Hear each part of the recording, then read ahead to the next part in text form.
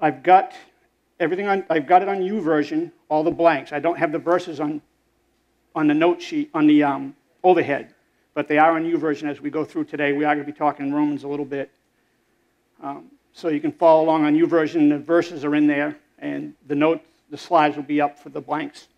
If you have the note sheet there, if you've got a connection card, you can fill it out for us. Just some information so that if you want, we can contact you, or I know there's a spot for prayer requests or anything we can do as far as that goes. And that if you have any questions, if you put them down there, I will try and answer them. If I don't have the answer, I will get with Jason and we'll figure it out. But just warning, I may not have the answer today. But we are going to be in Romans today. We're going to be in Romans 15 through 23. Before we start, I'm going to say a quick prayer.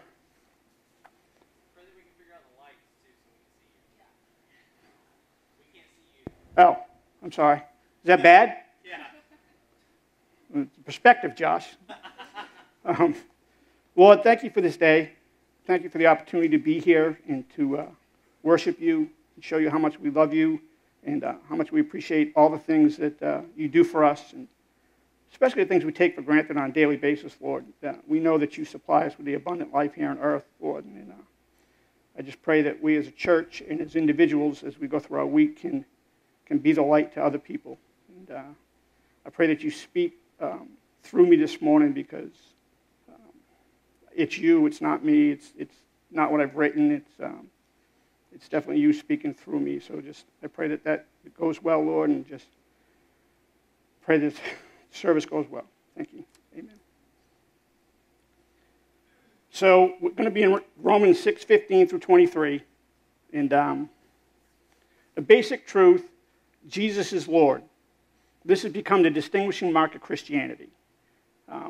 Real quick, if we look in Romans 10:9, it says, because if you confess with your mouth that Jesus is Lord, and you believe in your heart that God raised him from the dead, you will be saved.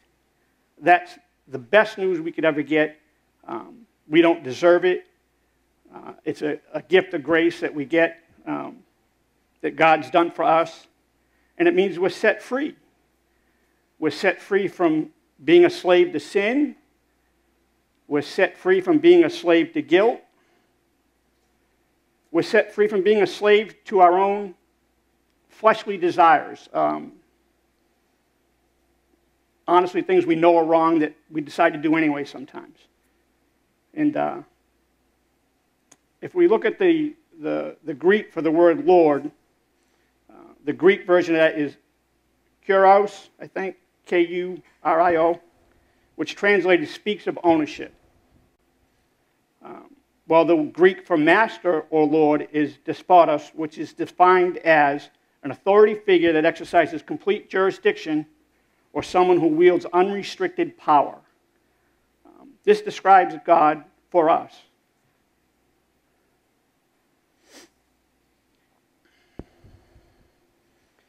And if we look at it, this is why Jesus had such disdain for those of the Pharisees or believers that pay homage to him with their lips, but not with their lives. In Luke 6:46, why do you call me Lord, Lord, and do not do what I say? If this is true, are we really free after accepting Christ? We know we're set free from sin and guilt, but are we really free? God paid a price for us, for our eternal souls, and for our life here, so we can have abundant life here. But there was a cost for him, and it's a cost so great that you can't even wrap your mind around it, giving up his only son. But we were purchased. If that's the case, are we truly free? And after looking at a bunch of different things, I wanted to do something in Joshua, and I looked over, and I was thinking about maybe David a little bit. I kept coming back to this, and I got a chance to preach it a couple weeks ago in Swan Quarter, and I sure didn't want to do this in front of people I didn't know. I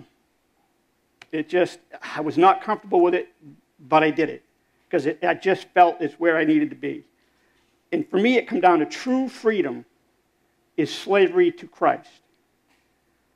It's not slavery true freedom is not slavery in Christ, because in kind of designates we can go along with it. Whereas true to Christ indicates that we're required to do something, that it's not passive. So I looked through some of the verses, and I saw this word doulos. So I looked it up, and the Greek for doulos is slave. There's not really any other way to translate it but slave. But as the Bible had got rewritten and rewritten and rewritten, it had changed. It had changed to servant, bond servant, because the people that were writing them thought slave was a little harsh. So it changed over the years. The metaphorical means one who gives himself up to another's will, those whose services are used by Christ in extending and advancing his cause among men. Slave is a favorite self-designation of many of the disciples and other writers of Scripture. James, Peter, John all start their letters a slave of God and of the Lord Jesus Christ. Paul repeats that he is Christ's doulos throughout his letters. Romans, 1 Corinthians, Titus, Galatians, Ephesians, and in 2 Timothy all start that way. The term is used over 40 times in the New Testament to refer to believers. The Hebrew equivalent for doulos is used 250 times to refer to believers in the Old Testament. From all this, we can safely conclude that the Lord wants to see believers in this way. So I'm going to talk today about the freedom of slavery. And we're going to look in Romans 15 through 23. And let's see.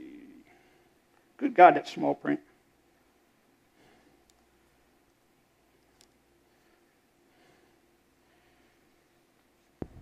What then? Shall we sin because we are not under the law but under grace?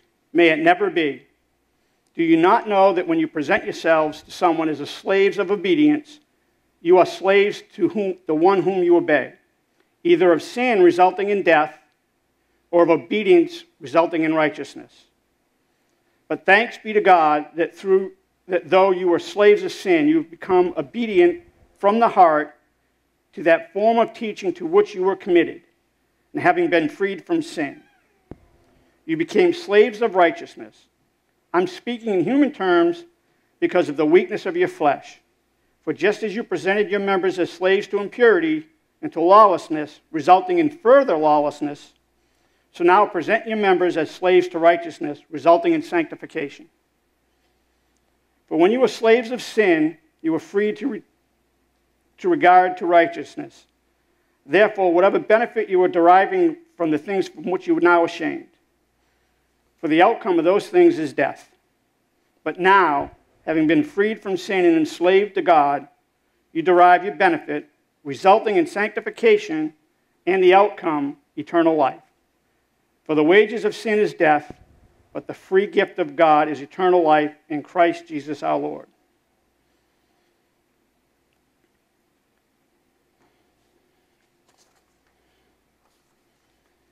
So I got a little story, just to illustrate freedom a little bit. My wife and I have a couple of dogs. And we got this big boxer pit, but she bought, and I didn't want another dog.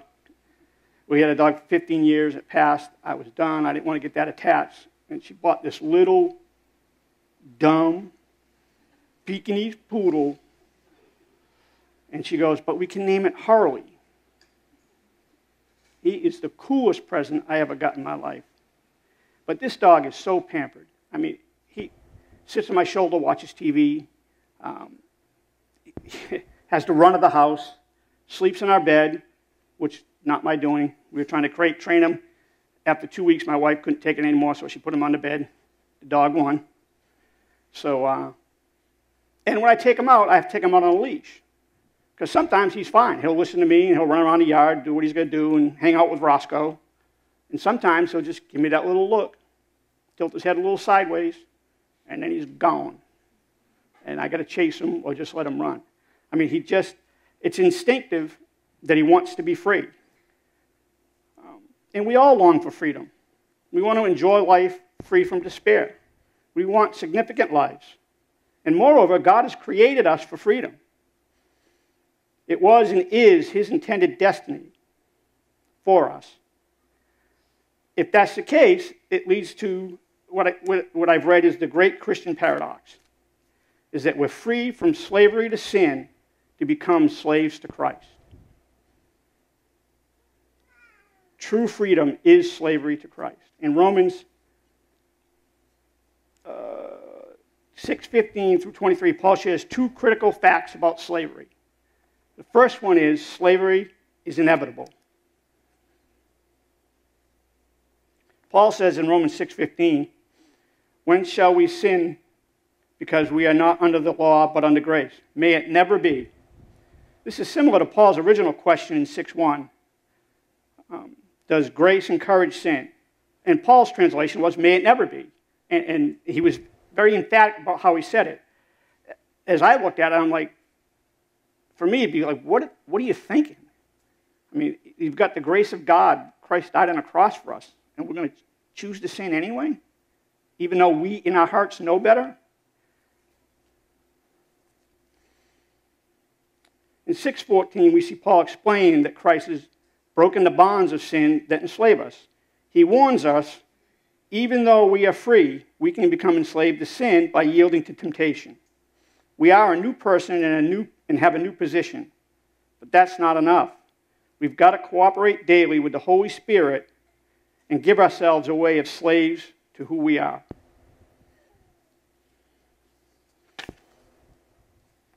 In 6:16, Paul states that every person is a slave. Do you not know that when you present yourself to someone as slaves for obedience, you are slaves to the one whom you obey, either of sin resulting in death or of obedience resulting in righteousness? The rhetorical question, do you not know, assumes that the principle that everyone is a slave to something or someone, whether it's a person, a possession, an activity. We become slaves to whom or whatever we present ourselves to. Being neutral is not an option. To choose neutrality is to choose sin because it shows a refusal to serve God. We are either slaves of obedience or slaves of sin. 6:16 basically tells us there's only two masters, sin and obedience. This means there are two types of slaves, and only two. Slaves in sin, resulting in death, and slaves of obedience, resulting in righteousness. There is no third option. Look at me. Excuse me.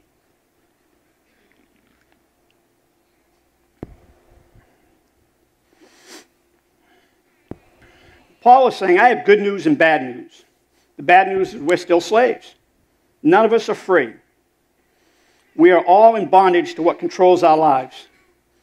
Someone who says, I can't say no to food is a slave to food. Someone who can't turn off the TV or social media or spend time with family or spend time in his word is a slave to those things.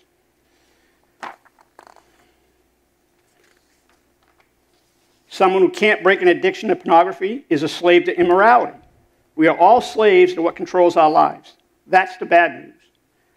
Here's the good news, and Paul talks about it. As believers, we get to choose our master. An unbeliever has no choice of masters. He is a slave to his old self.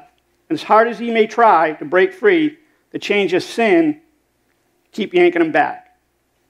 But as Christians, we've been liberated to serve a new master. We can opt for obedience resulting in righteousness. Matthew in 6:24, and we've probably all heard this, no one can serve two masters, for he either will hate one and love the other, or be devoted to one and despise the other. And in Romans 6:17 through 18, we are reminded that we have been emancipated from slavery to sin.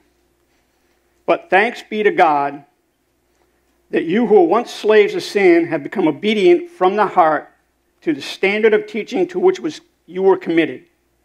And having been set free from sin, have become slaves of righteousness. Now notice Paul doesn't say that form of teaching to which was committed to you, but he says that form of teaching to which you were committed. When you place your faith in Christ, God instantaneously sets you free from sin's power and commits you to a new slavery. The Greek translation literally means handed over. As Christians, we are handed over by God to a new realm of power to serve as slaves of righteousness. In John 15 and 16, no longer do I call you slaves, for slaves do not know what their master is doing, but I have called you friends. For all things that I have heard from my Father, I have made known to you. You did not choose me, I chose you, and appointed you that you would go and bear fruit, and that your fruit would remain. So whatever you ask in the Father in my name, he may give you. It comes back to true freedom is slavery to Christ. It is dedicating your life and your whole life to him. And I fall short on that constantly. I hold on to so many things, whether it's control of my money or control of my attitude. I'm a little type A, so not having control or trying to give up control is something I still struggle with a little bit. The second thing Paul was talking about in these verses is that slavery is intentional. Oops, I got to catch up. No one becomes a slave or functions for Christ through osmosis. To be Christ's slave requires intentional effort. Just as the great command, go and make disciples, was not a request. It requires intentionality. To be a disciple is to be taught. And when he taught all the disciples, he sent them out, and as apostles, they went out and preached the good news of Christ. But it was intentional. They had to do it. It just didn't happen. In 6:19, we hear Paul say, I am speaking in human terms because of the weakness of your flesh. For just as I presented your members as slaves to impurity and to lawlessness, resulting in further lawlessness, so now present your members as slaves to righteousness. I don't think that was my phone. Resulting in sanctification. Paul contrasts our former way of life with our present. Our former was like, remember the old Lay's potato chips ad? You know, you can't have just one, and they would eat the whole bag. Sometimes the sin, even the little sins in our life, can be like that. You know, happens once, you know, like, well, that's no big deal, I'll ask for forgiveness or whatever. And then you do it again and again. And it definitely, you know, one lie leads to a second and leads to a third and so on. Our present way of life is to present ourselves as slaves to righteousness, resulting in sanctification. Paul gives us this command, present yourselves. And in this context, present simply means intentionally put yourselves at God's disposal for use in his kingdom. Sanctification here is an ongoing process of being set apart for God. It is simply progressive holiness. A Christian evangelist, Louis Palau, had a quote. It says, if you like sin, you're going to love holiness. And that's what Paul is telling us through those verses.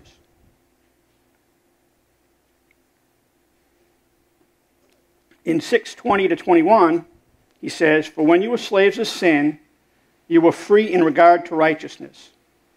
Therefore, what benefit were you deriving from the things from which you now are ashamed?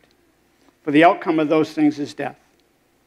He concludes in this passage that by arguing that following God results in holiness and eternal life. But now, having been freed from sin and enslaved to God, you derive your benefit, resulting in sanctification and outcome, eternal life.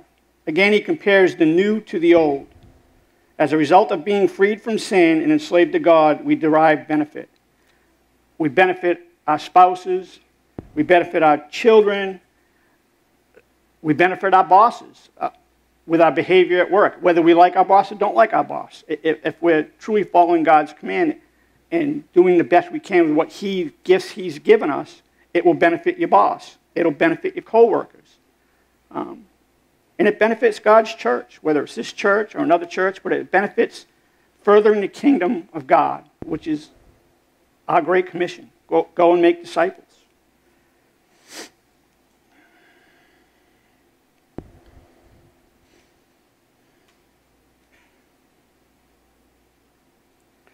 But the biggest benefit is to us. Because slavery to God frees us to fulfill the destiny for which He created us.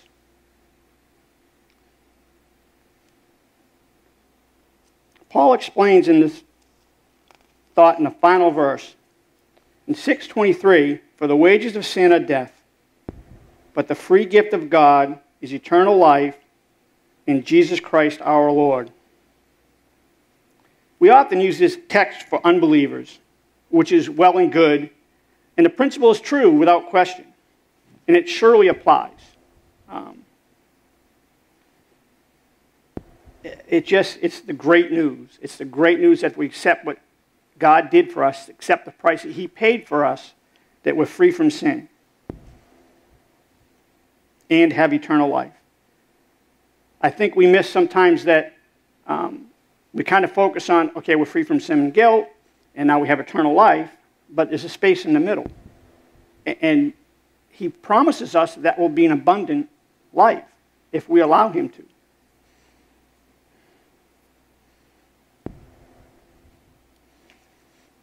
But Paul here is applying this principle to the saint, not to sinners. He's speaking to believers, not unbelievers. This was said for Christians who may be toying with sin, not the unbeliever living in sin. Fortunately, God offers us eternal life. In this context, eternal life is the resurrection life experience that Paul develops throughout 6:1 through 23. If you break it down, if we know, it's verses 6:3 and 6:9. If we consider the cost, it's 6:11. If we present ourselves, it's 6:13. And if we obey, it's 6:15. And we will experience the benefits of eternal life in time and eternity. Now, there's a story in 1 Peter, a couple of verses I want to read. 1 Peter 2:13 through 17. Submit yourselves for the Lord's sake to every human institution, whether to a king or as one in authority, or to governors as sent by him for the punishment of evildoers or the praise of those who do right. For such is the will of God, that by doing right you may silence the ignorance of foolish men. Act as free men and do not use your freedom as a covering for evil, but use it as bondslaves of God. Honor all people, love the brotherhood, fear God, and honor the king. I got a story, and it's somebody you all know. I'm pretty sure you all know who it is. And it started in about 356 BC. And it was a young man, 14, 15 years old. He was Roman, born in Britain. And he lived in the lap of luxury. His grandfather had money. His dad had money. They had a huge estate. Life was great. He was 14, 15 years old. And some Irish pirates kidnapped him and took him to Ireland and enslaved him for 10 years. And his dad happened to be a priest. And he had believed, but 14, 15, did he really believe? Well, throughout the years of being enslaved, he truly accepted his faith in Christ and dove into being a Christian. And he had a dream one night that he would have a way to escape. And it was shortly after that he snuck onto a pirate ship and got back to Britain. He got back to home. He was accepted back in the family. Everything was great. He was so moved by the vision and by his new faith, he became a priest. And he felt so obligated to Christ, to be a slave for Christ, that he went back to Ireland, to the people that had enslaved him for 8 years, and was the biggest movement through Ireland to this day, as far as religion goes. I will tell you who that is in a little bit. So we know true freedom is slavery to Christ. How can we help focus ourselves on that? And I think I've come up with 4 things to help us with that. The first thing, we recognize who you are in Christ. We no longer are a slave to sin. The reason we are still sin is because we choose to serve the old master rather than the new one. Yet sin has no authority over our lives anymore. Focus on your identity in Christ. We are a new creation.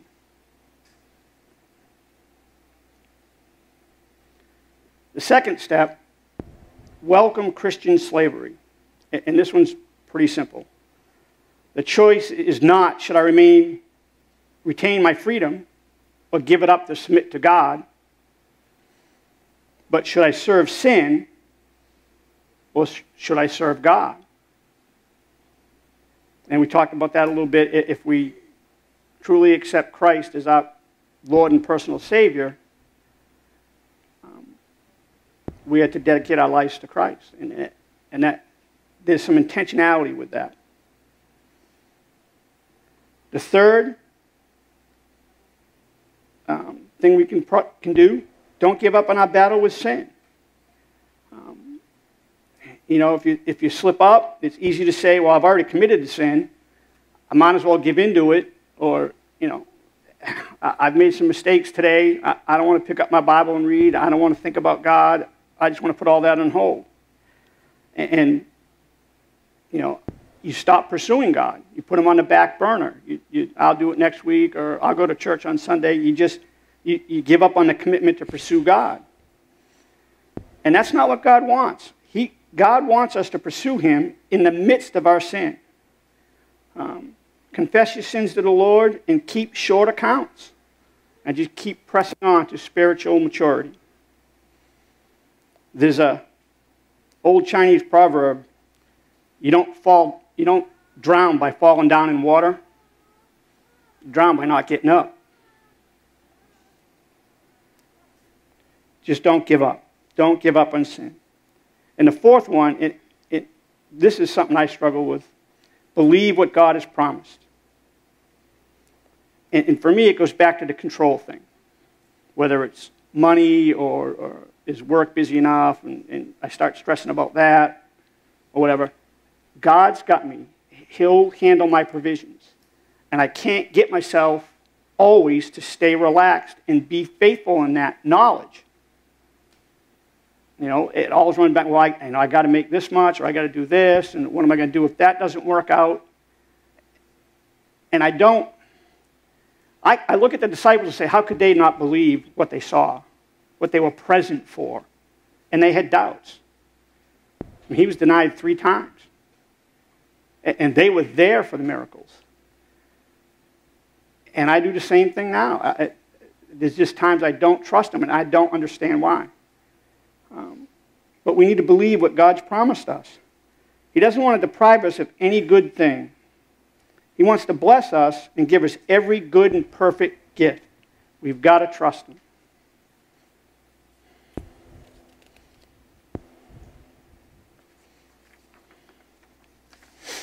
This is what the Lord does in our lives. He takes what we give him and gives all of himself to us. He always has his glory and our best in mind. One question, can we give more? I know I can. I know I don't give him everything. And everything is the good and the bad. A lot of times we don't want to verbalize what we may have done or what sin we have holding on, whether it was anger or resentment or a conversation we didn't have, we should have had. We kind of hold that back, or don't ask for forgiveness, or don't talk to God about it a little bit. He already knows. He's the one that tells us to tell him and to ask for forgiveness and then move on. Keep short accounts. So since slavery is inevitable, we need to choose the right master. And since slavery isn't intentional, we need to rely upon God's strength to present ourselves to Him. True freedom is slavery to Christ. Now, does anybody know who the person was? No. Yes, St. Patrick. So he was neither Irish nor a saint, yet he's St. Patrick. So I thought that was a little interesting. If you got any questions, if you want to write them down, I will try and answer them. I make no promises. I don't have a whole lot more, so I'm going to close with some prayer, and the band can come back up. We're going to be out here early today.